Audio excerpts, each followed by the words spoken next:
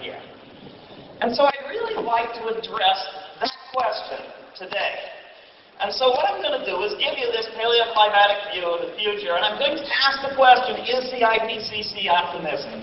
Is that picture that people have in mind accurate? Is it neighborhoods of negativity or trying to scare us, trying to get you and stormtroopers into your gas station? Is it possible? Is it possible that, in fact, things are going to be a little more challenging in the future? Now, when I do this, please recognize that I'm not taking on the IPCC. In the book, thank you, Jim. In the book, you will find there's a couple paragraphs on the IPCC, and in particular, you will find the direct quote, "I am favorably impressed with the IPCC process and product." I'm not taking on it. They did a good job. But they are the target. They are the picture that the world deals with when we look at climate change. And it's a reasonable question to ask. If it needs to be adjusted, which way should the adjustment be turned? So we will start off with some data. These are data I had not down front here yet. This is from the ice core record from Central East. Those of you who wandered in here from other sections of AGU, please note that paleoclimatologists usually run time backwards. So in pointing back over on your right here is old, and up to today here on your left. And most of these plots, not quite all, but most of these plots run time that way. This is 400,000 years ago, comes up to today, and if you focus first on the blue line, that is the temperature history from central Antarctica. It is a pretty good record. You can tweak the timing a little bit, you can tweak the temperatures a little bit, you can't go very far. This is good. Okay? What you see here is the ice age cycle. It was warm, it got cold, it was warm, it got cold, it was warm, it got cold, it was warm, it got cold, it was warm, and there we are. Okay? The basic ice age cycle, about 100,000 years between the warm peaks. We're reasonably confident that we know what's going on, sorry about that, with this ice age cycle. We're reasonably confident that it is linked to features of Earth's orbit. Little wiggles and wobbles and round and squashed and tipped and up and down and blah, blah, blah, and so on. So we think we know what's going on with that, and people can write really good relations for that. If you were to take this record and do time series analysis on it, a whole lot of people have done that really sophisticated ways with SSAs and MEMs and so on. This is an FFT. This is real simple. If the Earth's orbits are ultimately forcing that curve, what you would expect is that there would be a peak on this plot right under that arrow. There would be a peak on this plot right under that arrow. And there would be peaks on this plot right under those two arrows. Okay, if you see peaks under those four arrows, then basically Earth's orbit is forcing the ice age cycle. It's pretty good. Okay, these things work. There's something very interesting about that, though, which is that there's almost no net forcing involved. Very little change in the amount of sunshine that the Earth receives. All it is a redistribution, north to south, summer to winter. And yet, basically, the whole world has an ice age together. And I'll show you that in a few ways. But basically, the whole world has an ice age together. It warms together despite not being a global forcing. And we'll show you that first here. This is the last 100,000 years. So 100,000 years ago up to today. The green record is from Greenland. That's a GISP 2 isotopic record. Jim White and Pete Brutus worked on this one. There's a rough version. This is the raw data, and then there's a smooth version underneath it if you like to look at smooth curves. Down below, the red curve there is the isotopic record from the Bird Station ice core in West Antarctica. The timing of these two records is synchronized by Blunier and Brooke is really good. There's really good dating on these. And what you can see in these records is the cooling into the ice age and the warming out of the ice age. And you can see that basically north and south were doing the same thing at the same time. If you're really into details, you will notice that the north starts warming before the south does, but that difference is very small. And so basically the whole world had an ice age together, the whole world got out of the ice age together. Now, this is related to sunshine and changes in sunshine. And so on top here, 90 north and 60 north, this is peak summer sunshine. This is midsummer sunshine. And you'll notice that when Greenland was really cold, it wasn't getting much sunshine. When Greenland warmed, it was getting more sunshine. The rise in sunshine goes with warming. Hey, that makes sense.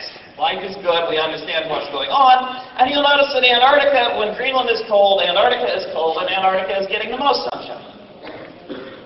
Give Antarctica the most sunshine, it gets coldest. When the sunshine goes away, Antarctica warms up. That's a little bit more problematic, and you'll see that pattern elsewhere. Lots of sunshine, warm in Greenland, warm in Antarctica, minimum sunshine in Antarctica. Most sunshine in the north is warm, least sunshine in the south is warm. Okay? What's going on? Well, we go back to the Vostok record, and lo and behold, there's an answer. That red curve on top. CO2 concentration obtained by breaking bubbles in the ice core, pulling it out, analyzing it. Beautiful record. Very nice, very, very reliable. It's been duplicated a lot of times in their work. They got good data.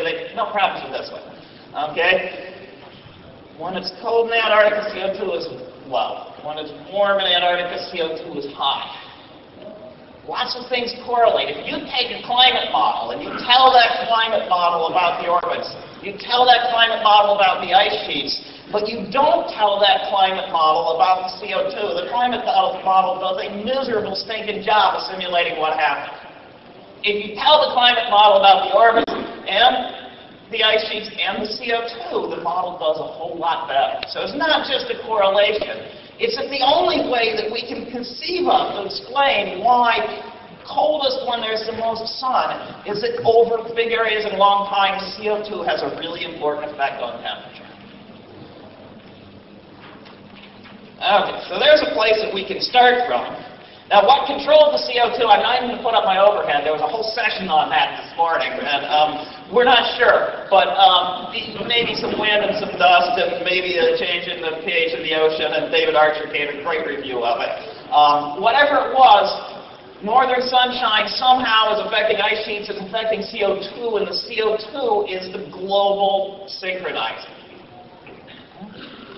Now, with that as a global synchronizer, let's look a little bit. A lot of paleoclimatic work is sold on the argument that we're going to test our models. If you're a weather forecaster, you can predict the weather tomorrow, and you can find out tomorrow if you were right. If you're a climate forecaster, can you really wait 100 years for your first test? We're going to go to the past, and we're going to compare. So let's do this. There's this wonderful project, PMIP, Paleoclimate Model Intercomparison Project. There was a great summary from it, Harrison et al. And EOS this fall. This is a big one. It's got the right acronyms. It's got the right people looking over it. And it asks, the big models, the models that are being used to project our future, do they do the past well? And so let's take a look at that. The skinny version of it, when all is said and done, is that some of the models are pretty good and the others don't go far enough. And that's good at all the places and all the times that they've looked. So let's take a look at it. This is a really ugly plot, and I've left it really small because it's useful. I don't want you comparing individual models. I want you to get the basic picture. These are different places. South America, Equatorial East Africa, South Africa, different places. Runs were made to ask how different the temperature was between the Ice Age and today, how much warming from the Ice Age. Okay? And those runs were done by a whole bunch of different models. And they were done with two sets of oceans. One where the models were told what temperature to put in the ocean by CliMap, and those didn't work very well. And one where the models calculated the temperature in the ocean, and those are the ones we're going to look at. And so if we go to South America, for example, this model said there was that much warming from the Ice Age to today, and this model says there was a little more, and this model says there was a little less. So there's a whole bunch of estimates, and then there's a line across there, which is the average of all of these big models, how much warming they think happened from the Ice Age to today. If you draw that line across here, you come across the data plot, and you'll notice that the data, one of these points actually overlaps the average of the models. And all the rest of them say that the real world changed more than the models did. One of them overlaps with the average of the models. All the rest say that the real world changed more than the models did. If we go to Equatorial East Africa, a little more overlap, but the data say that the real world changed more than the models did. If we go to South Africa, the real world changed more than the models did. You just go right on down. There's a little bit of agreement with some data in New Guinea and so on. Basically, either the models are doing a good job, not bad. If you like bashing models, I get off of it because they're not bad. But if there's an error here, if there's a bias, it's consistently the real world changed more than the models did. That is true pretty much however you look. This is another PMET paper, Kageyama et al. This happens to be a look at sort of Western Eurasia, Central Eurasia, and Eastern Eurasia, going from 30 degrees north to 60 degrees north.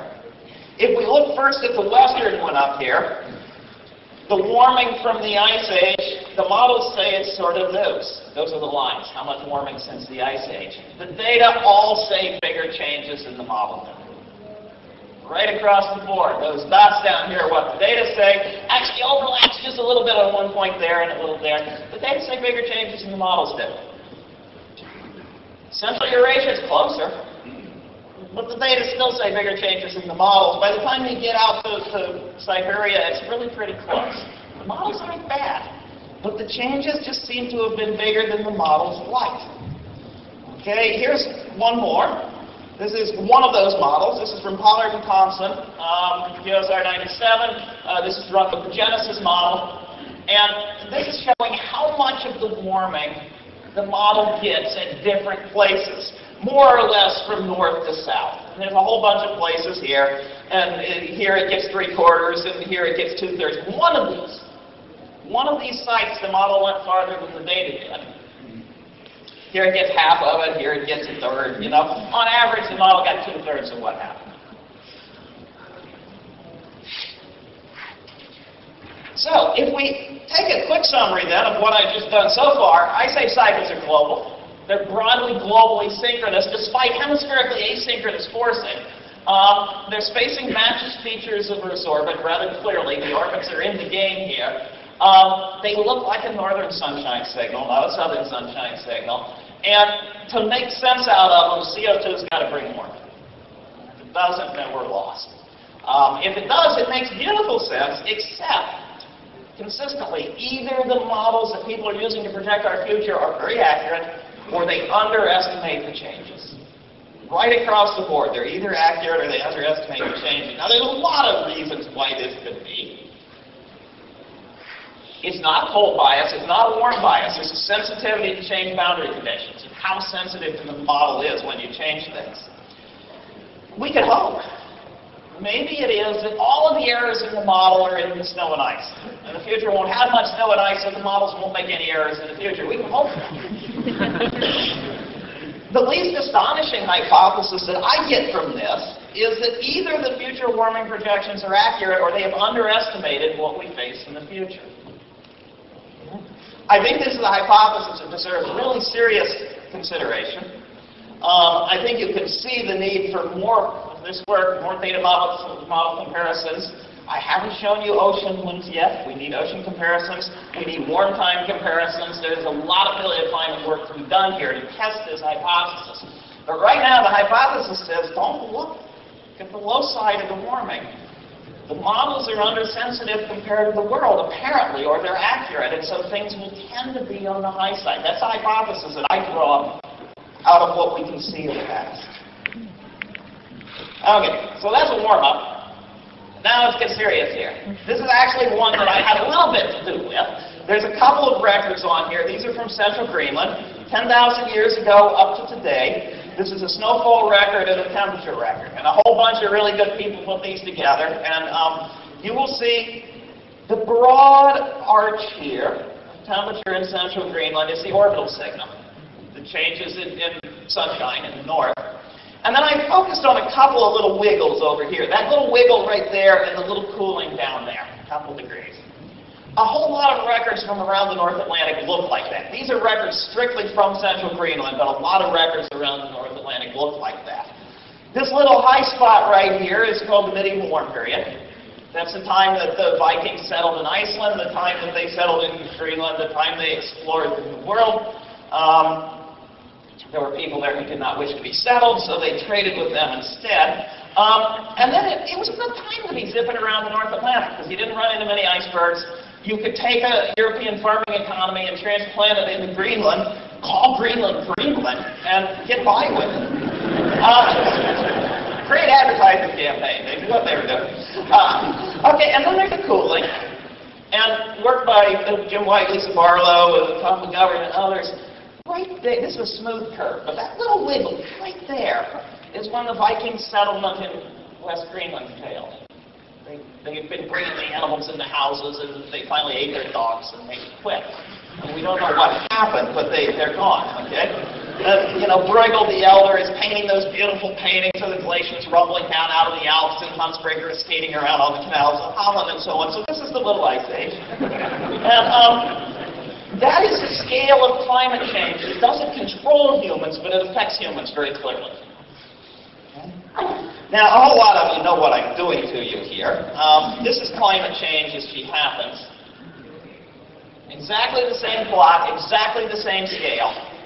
This is what did in the Vikings in Greenland right there, and this is what things will do. If you don't take anything else away, if you haven't seen this plot yet, just take this plot. Okay? If you put that thing in your head and say, it can do something that's fairly interesting. The Younger Dryas here. This pattern, and we're going to see this pattern again, I'm going to simplify it. The Ice Age, it ends, it staggers back, and it ends again, and then up to today. So this oscillation, the onset of the bowling and the return in cold of the Younger Dryas, is the Ice Age, it ends, it staggers back, and it ends again. The change in central Greenland to 8 Celsius, order of 10 years, twofold in snowfall, order of 3 years. So it was a pretty big change, and it was a pretty fast change. It is not just Greenland. That's the next thing to take home. Here is the same curve. The Ice Age, it ends, it staggers back, and it ends again in snowfall and temperature, and I scrunched them down so it doesn't look very scary, so I can put a lot of curves on the plot. Okay? This one in red is sea salt, the one in blue is calcium, Paul Majewski's lab, and the sea salt is wind-blown. It's not Greenland. Greenland's got ice on it. And what you find is that there's a lot of sea salt when it's cold and dry in Greenland. There's very little being blown up when it's warm and wet in Greenland, and the sea salt comes back when it cools again. The dust, Pierre Biscay and co-workers have fingerprinted the isotopes, the mineralogy, the chemistry of the dust. This is coming from Asia. It's coming up over the top. Okay? Changes of 1 to 2 orders of magnitude in dust concentration. Beautifully linked. When Greenland is cold and dry, there's a lot of dust blowing over from Asia. This is not just Greenland. This one's methane.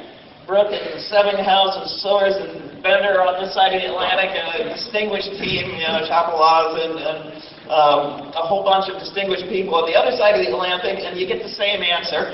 When Greenland is cold, methane is up. Greenland warms, methane goes up about 50%. But it changes just a little bit after the temperature rise. So methane is not forcing the warming, it's a tracer of what's going on. There still is a nagging worry about cleft rates, but one can say that the tropics were involved in this by comparing interhemispheric gradients between Greenland and Antarctica. The tropics are involved. And it's pretty clear it's tropical wetlands, there's a lot of it. And so when Greenland warms up, the tropical wetlands get wet. When Greenland gets cold, the tropical wetlands dried out. This top curve I'm going to blow up for you in the next one. This is Huygen et al. Beautiful record. A bunch of very good people put this together. Here's the Greenland record in green. The Ice Age, it ends and staggers back and it ends again. This is a record of the color of a sediment core from offshore Venezuela. And if you wander through all the complexities of what that is saying, when all is said and done, and you look at a little comment, when all is said and done, when Greenland is cold, dry, and windy, so is Venezuela. These are completely independently developed. They are completely independently dated. The only thing I have done to cheat here is to draw little lines that are supposed to draw your eye between the two. It's the same record. Change in Venezuela is about 10 years. It's not just Greenland. This is most of the world. Okay? The Ice Age, it ends, it staggers back, and it ends again. The Vikings lose right there. The long record is a very interesting thing to look at. And it actually is a little bit suggestive that we may not have in mind quite the right picture of the variability of the world. And these are not just Greenland. Pretty much everything marches together on these. Now, Peter Clark and co-workers have put together a whole bunch of records that were really well sampled, really high resolution, really well dated, and they looked at the deglaciation of these. And they asked, what do they show?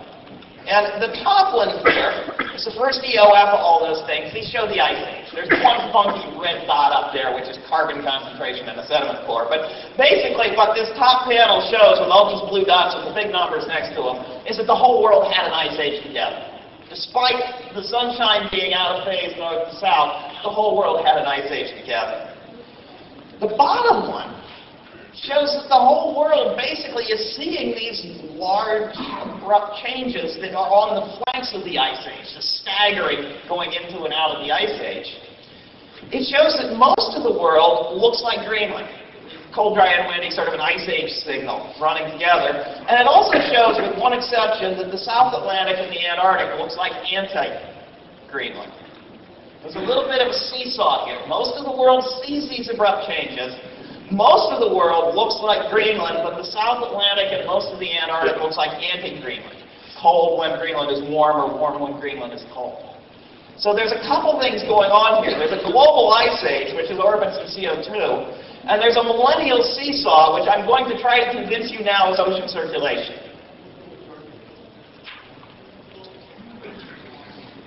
So, we'll try it this way. 40,000 years ago to today, this is Greenland. The sort of hard-to-see purple arrows down here, this one and this one and this one and this one, mark very cold times, when the cold extended well out from Greenland. These are very marked cold periods. And they also mark the times when there were big surges of icebergs out of Hudson Bay. Dr. McHale, who's over here, has modeled the reasons why this happened. But the big ice sheet got big, and then it dumped. And in dumping, it freshened the North Atlantic with tremendous pulses of icebergs, and then there was this really big, long cold time. Now, they don't look as special in the Greenland plot, but if you look at plots from elsewhere, the world noticed that there were icebergs in the North Atlantic. This cooling right there came immediately after a great big outburst flood from a lake that was sitting around the ice in North America. There's a wonderful little wiggle right there, the pre-boreal reversal that came immediately after another outburst flood of a lake that was sitting in North America. And we're going to come back to this sucker right there. The smoothing makes this look a little less than it was, but that one comes immediately after an outburst flood. Peter Clark, who's over here, has documented some of these other wiggles being related to the routing of meltwater to the North Atlantic. So there's a whole bunch of places that cold in the North Atlantic goes with freshening. You freshen it, and immediately after, it gets cold. Okay, well, what's going on? All right, this is a current map, Tolmaza, and then I just took it out of Pichetto and Hort. It goes to 60 south, it goes above 60 north. All the waters that are near the Antarctic are cold. You can't get warm water across because it gets turned by Coriolis. The only place that warm water gets near the pole in the world ocean is right up here in the North Atlantic. The only place that warm water gets near the pole is right up there. It's doing it because it's dense up there. So this is another Pichetto and Hort plot, and I just colored in everything that's really dense in surface waters. The dense waters around Antarctica are cold. The dense waters in the north are actually fairly warm. They come trucking along, they come across the equator, they come trucking up here. They're salty, in part because trade winds blow moisture across Panama, but they're really salty. And when you try to cool salty water, it gets really dense. And when it gets really dense, it sinks. Now, because some of that is caused by saltiness, if you freshened it, it gets harder to sink. And so that brings us to the great cartoon. This is, you've probably seen this before. This is my Wally Broker model physical oceanography detector. If the person sitting next to you grimace, that person is a physical oceanographer or has latent tendencies. And you should keep an eye on them. Yeah, the world is a lot more complicated than this, but this is a tremendously powerful metaphor for what's going on. The water comes up here, the sunlight shines on it, and the energy from that sunlight warms it up, and that heat ends up in the atmosphere up here. There's a theft of heat from the south that's taken to the north. That warm, salty water comes up here, and it cools, and then it sinks. And in so doing, more warm, salty water comes up, and you can't get sea ice in the system. You can't grow ice on top. Well, people in San Francisco don't know anything about this, but people who live in the east know that if you're in Buffalo and the Great Lakes are open in the winter, that it isn't terribly cold, but man, you get dumped on with a lot of snow. When the Great Lakes freeze, boom. It's really cold and it's really dry. Well, this is, somebody once said the study of the North Atlantic Ocean is limnology, but at any rate, here's a great big lake. And if you freeze this great big lake, or even a part of it in the winter, a lot of people are going to notice it. And if you freshen it, it'll freeze before it sinks.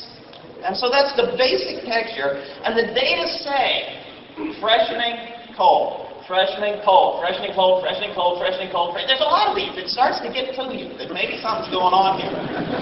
Now, if you make it cold up there, people in Northern Europe probably notice, and they might not be happy about it. What is surprising is that a whole lot of other people apparently would have noticed. And this is a wonderful record of the isotopic composition of a cave formation from the Hulu Cave in China, Wang et al., compared to the Greenland record, and we're looking from 70,000 years ago up to 10,000 years ago. Our cycle, the Ice Age, it ends and it staggers back and it ends again in green for Greenland, in black for China. It is reasonably clear that this is a measure of the strength of the monsoon. When Greenland was cold, the monsoon was reduced or failed. Okay, when Greenland warmed, the monsoon came back. It's a long way from the North Atlantic to get to China. And if you do this right, and the people who have studied this have done it right, you sort of see a big one here and a big one here, and these three, and these three, and a couple there, and a couple there. All the events are there. It's not exactly the same shape. It's not quite as similar as some of the curves, but all the events are there. And so, when Greenland was cold, the monsoon was unhappy. We've tried to simulate this. A lot of people have. People make the North Atlantic cold, and this is one that Peter Fossa and Amriaga's daughter did. We made the North Atlantic cold in a climate model and asked what happened. This particular one is a question about where did it get drier if you make the North Atlantic cold. And it does a lot of things right. We know that the lakes tended to dry up around the Sahara, and it makes around the Sahara dry. We know that it got dry in Venezuela, and the model makes Venezuela dry. It doesn't do very well over in China, to be honest. There's not much there, and it doesn't do very well out in the Great Plains of the U.S., where it looks like it got dry. And we've done this, and other people have done this, and I'm not going to show many plots, but the skinny version is, if you go in a model, you make the North Atlantic cold, the model then matches a lot of things that happen. Changes in seasonality and snowfall in Greenland and how they affect the isotopic ratio of snow. Changes in the echoing divergence off of Venezuela and how that affects the upwelling and the nourishment of the bugs. The model does a lot of things right, but it just doesn't go far enough. It doesn't make as big a changes as nature seems to have. Okay. We'll show one more event. I promised you this one. The Ice Age, it ends, it comes back, and it ends again. It's just off the edge here. This is the Holocene in Greenland, its current warm period. And I want to focus on this little thing.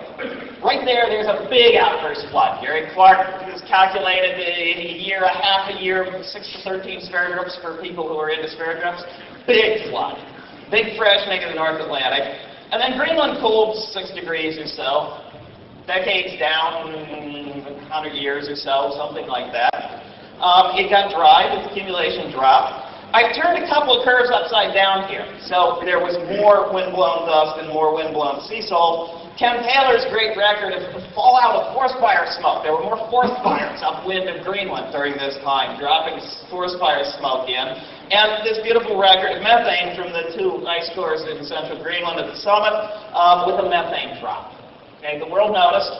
Big freshening event, boom, fresh water out. In a warm time, at a time warmer than recently, and you drop 6 degrees Celsius and you start burning in other places and you get a signal.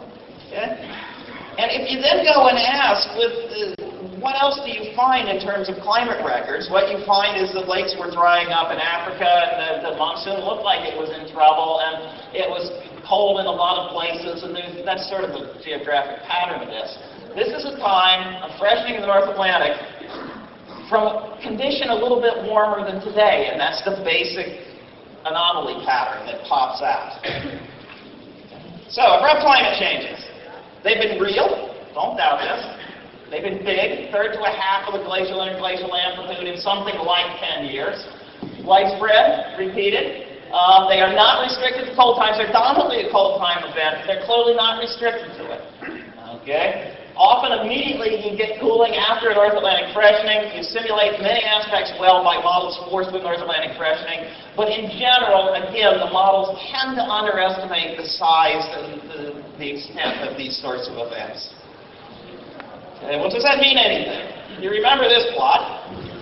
CO2 was changing, and so we have this deglaciation with CO2 rising.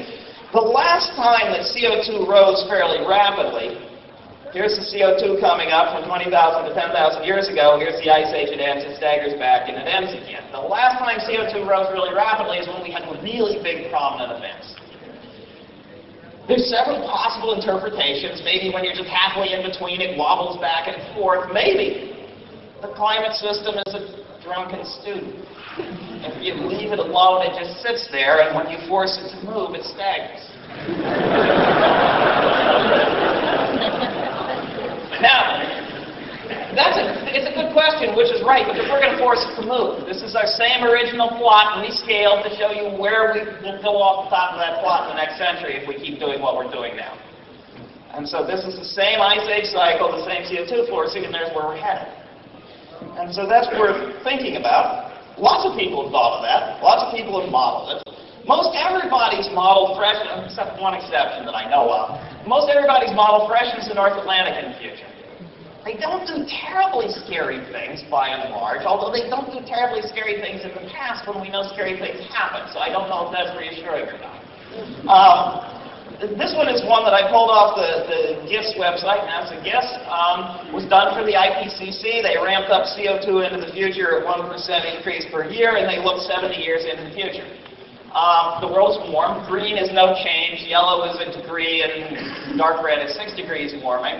And in this particular model, you get 4-degree mean annual cooling, probably mostly in the winter, in the North Atlantic here, and some interesting things around Antarctica. So global warming makes it a little bit chilly in places, which is an interesting outcome. What that does to drought is anybody's guess, but it's a good one. So, we come back to this future. This is, the IPCC knows this. They got smart people. They talk about abrupt climate change, but eventually you have to pull this down to the point that you can give it to a policymaker and say, here is the skinny version.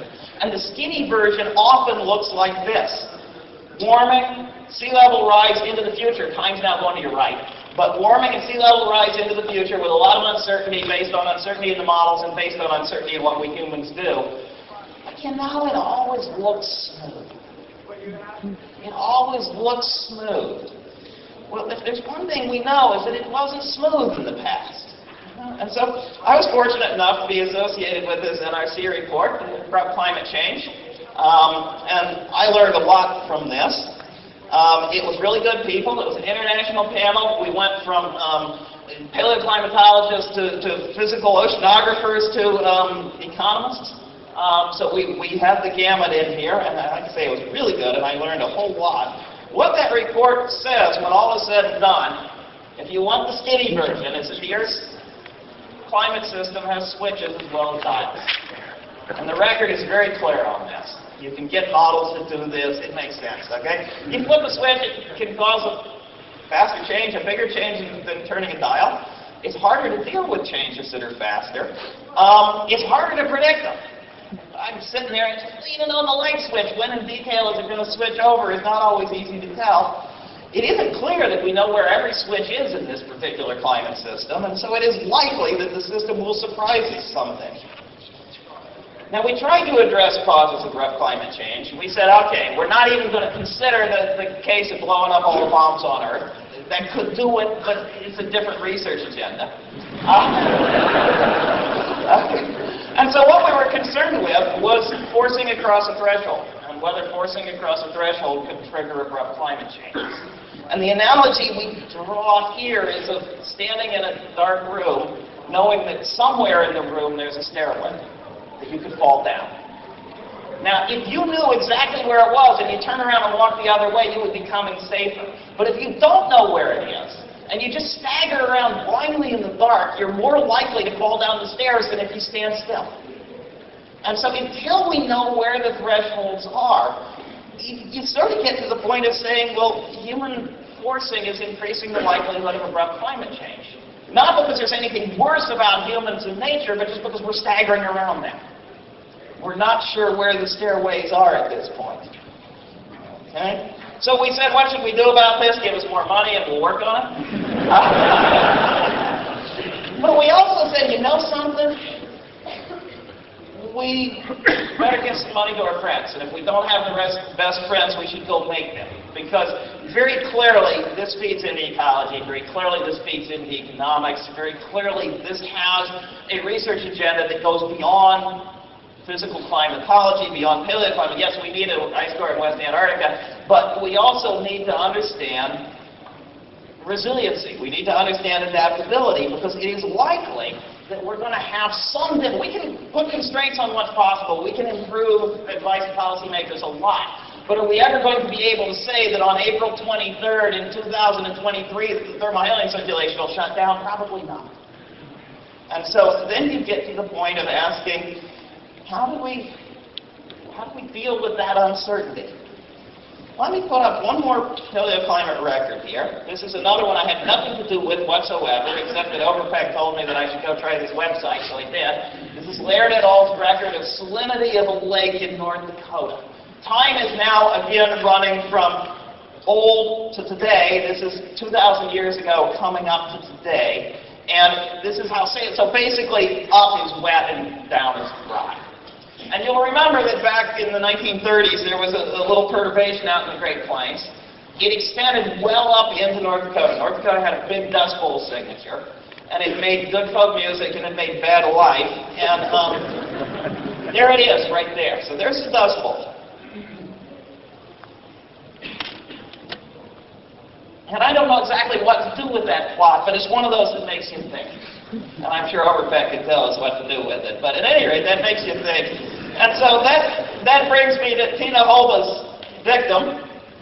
She got from a NASA Goddard memo a while back about electrical problems. But what Tina passed along on her website is, prepare immediately for whatever is going to happen next.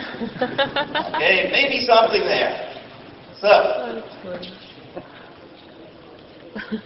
is the IPCC overly optimistic? I hope not. I don't like where this is leading me for the future. We're not sure. We absolutely are not sure. But we can make some hypotheses. And they're hypotheses that are going to drive my research. And I hope they're going to drive some of your research as we roll along here. When we look at climate model sensitivity, the major climate models, the ones that are driving the IPCC, either are pretty good on past changes, and they are. They're not as, model bashers like to bash models. The models are really pretty good. But they tend to be less sensitive than the world.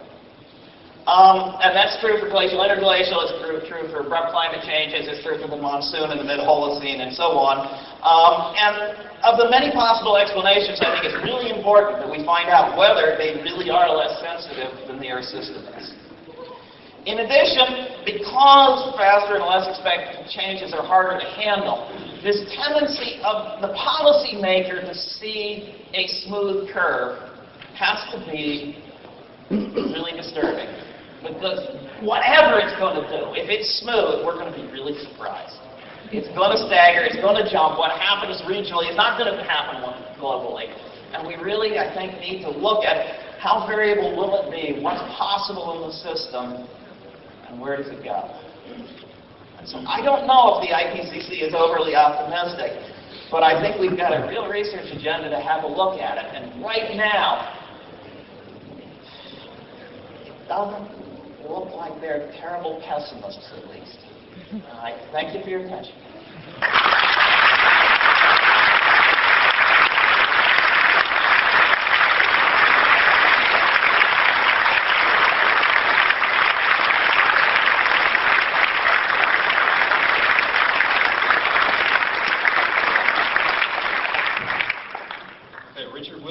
Questions, but I would just like to ask that when we're done with the questions that you sit tight for a couple of minutes while Betty makes a presentation to Richard.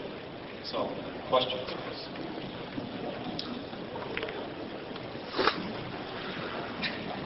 Yes.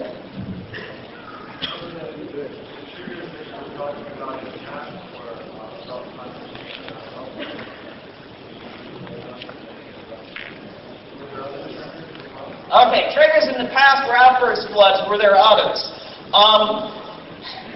There's a real question, how fast do you have to freshen the North Atlantic to make a big difference? And so we need to think about that. But for the global ones right now, I think the ones that we have strong hypotheses for are the North Atlantic. I'm equally positive that if we were to go around the room and say, okay, are you sure that it's the North Atlantic? Could it have been changes in El Nino in the tropics? That there's a lot of people would say, hey, wait a minute, I've got a trigger in my world. So yeah, I think that there's other triggers.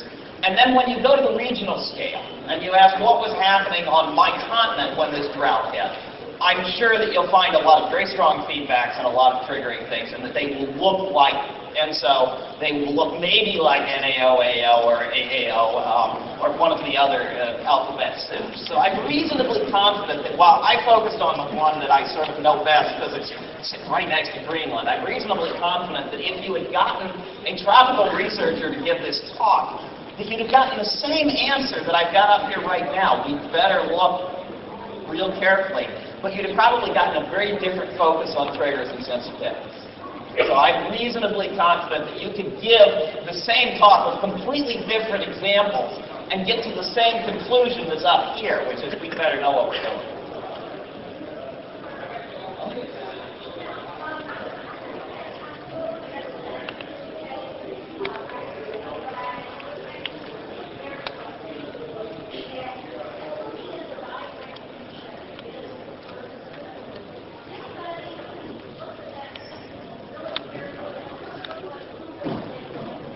Okay, question is that Hulu Cave versus GISP 2 record. It's very well dated. Hulu Cave is very well dated in UTH, and people did a good job. It's a first-rate lab. I don't think you can do leads and lags because, if for no other reason than I don't think we're quite that good at GISP, and we're going to have to go back and do that. In terms of doing leads and lags, absolute dating is still, you know, when you get down to is it 10 years or 20 years, absolute dating is still hard, and you still want to go look for those time markers. And so I don't know at this point whether we can do leads and lags. I'm not confident.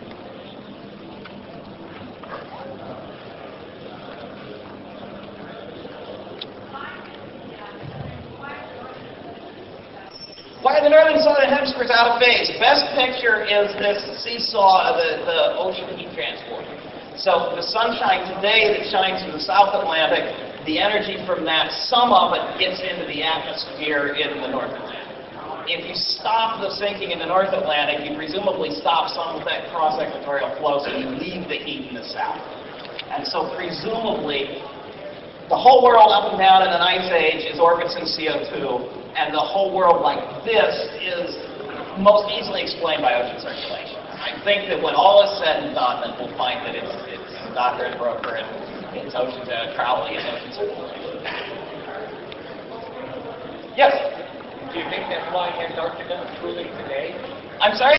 Do you think that the ocean transport seesaw is why Antarctica? Oh, okay, yes. There's this observation of little warming in the continent of Antarctica with a lot of warming in the sub-Antarctic and up in the Antarctic Peninsula. And what's going on there? I'm out of my depth. My suspicion is that a lot of that is going to turn out to be, some of it's going to turn out to be the ozone hole, probably. That you make it really cold air aloft, but when you don't have ozone up there, you're spinning up the Antarctic, the flow around Antarctica, and you're sort of isolating the continent from what's around it, with big warming in the sub-Antarctic and not in the Antarctic. Whether you can see anything of a seesaw through that, it's possible. I don't think we can say yet. I think that's one of those really interesting questions. If anyone wants to comment, I'd take it, but yeah. One way with your graph is that you tend to be staggering the diminishing as it goes over the wall. You make sense of the paper what that staggering is when you get really warm. Okay, so the argument here was that the intensity of staggering is smaller when it's warm, and certainly that's what it looks like. The question is, what about really warm? If it's really warm, we don't have ice, so you got to ask somebody else. I think that's one of those really interesting questions, and I think that's one we have to go after hard. Right now, if you're a high latitude person, the Holocene clearly is variable, but it clearly looks less variable than the warm times, than the cold times. If you were somebody who worked on moisture availability of the land surface in warm places, they tend to get a little upset at the boring Holocene picture. Because if you go and ask how is moisture varied on land surfaces over the time we can get records, there's a whole lot of variability in warm places. And so there's some bias in the record that you're using. But if you go to the tropics, you will see maybe the difference in variability between warm and cold is going to be a lot smaller than it is with the high latitude records, or these sort of global records that we're dealing with. So it's harder to get good records in the tropics. Let's face it, the tropics, you get good records in the poles because the Earth system is not as good at recycling, and so you get this pile of crud that's left there, and the tropics tend to recycle, and so this greatly motivates the need for harder work in the tropics as well as in the poles, because those records are so important and they're so hard to get. Yes? What is it about the CO2 that causes the change to be global? What is about the CO2 causing the change to be global? As far as I can tell, the CO2 is global. CO2 is a good radiant enforcer, and it's one that gets to the whole world. Now, why the CO2 changed, that's David Arkin gave, but more like a bunch of others. Yes.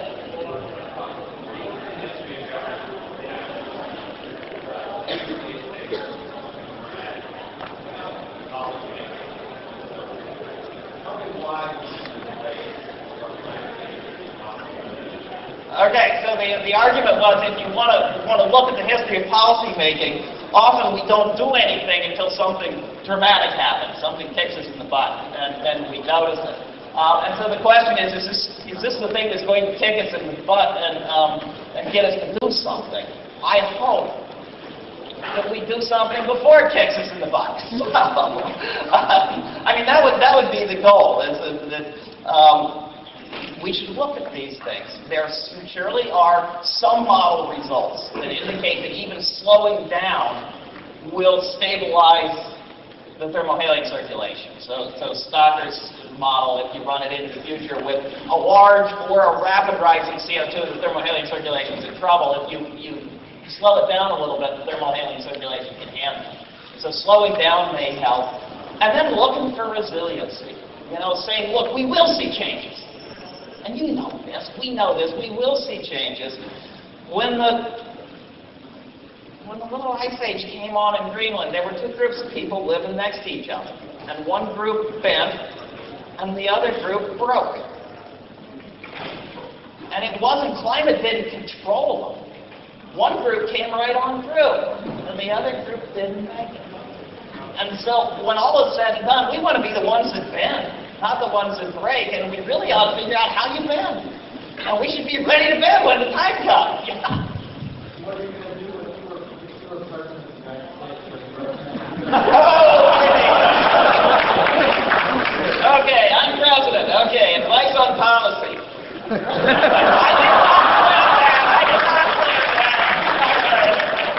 First thing, be very skeptical of physical scientists giving you advice on policy. Bill Nordhaus came in here and I tried to teach him economics, you'd laugh at me, okay? So be very skeptical. My suspicion is that CO2 sequestration is probably a very good idea, but my suspicion is that anything that involves us passing laws that say there's a really nice stuff in the ground that's going to let you have air conditioners and cars and CD players, don't burn it. It's going to be really hard by law to convince people not to burn their fossil fuels until you've got a better alternative. And that better alternative could go in a lot of ways, and it could be nuclear, and it could be conservation is a big chunk of it.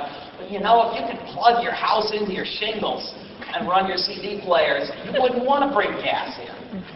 And so if I were president for a day, I'd probably put some money in solar.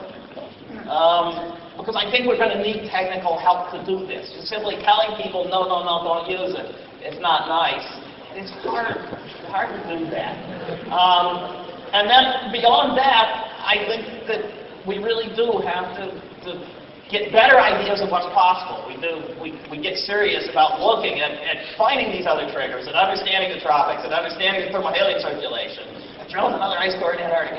And we get serious about figuring this out, and then we get serious about figuring out how do we fit. What are the things that you do now that don't cost that much, that allow you to go through smoothly? You know, if you're almost out of water, if you're using every drop of water and nature takes some water away, you're going to be in court until hell freezes over. Maybe you figure out a way not to go into court when the water supply changes, so that you're using your money to get new sources of water as opposed to suing each other about it. And so that would be what I look at. Last question? Yes. Does carbon dioxide concentration change abruptly naturally? The carbon dioxide concentration change abruptly, naturally, not very much. There's this wonderful new Monin et al. Record that shows a little step that's probably what solubility or something, but the abrupt changes that we've seen naturally, or the changes in carbon dioxide that we see naturally don't look as big and as fast as what we humans are doing. Our forcing now is out of the range, like Dominique made the point in the earlier session, is that our forcing now is out of the range of what's natural. Before we thank Richard again, I'd like to, I'm Betty Otto-Fleesner. I chair the Paleoceanography and Paleoclimatology Focus Group. And on behalf of the committee and AGU and all of you, I'd like to thank Richard for a very stimulating fourth Emiliani lecture and present him this certificate.